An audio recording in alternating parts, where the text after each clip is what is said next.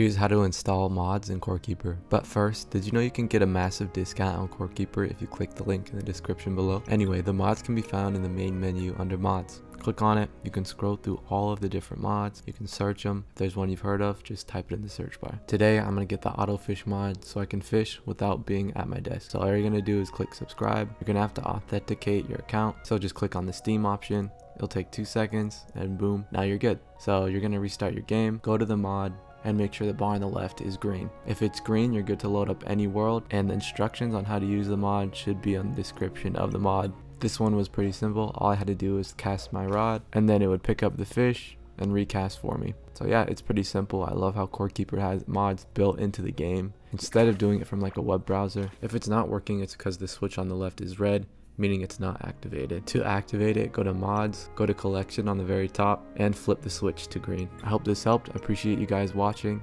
Please like and subscribe to support the channel.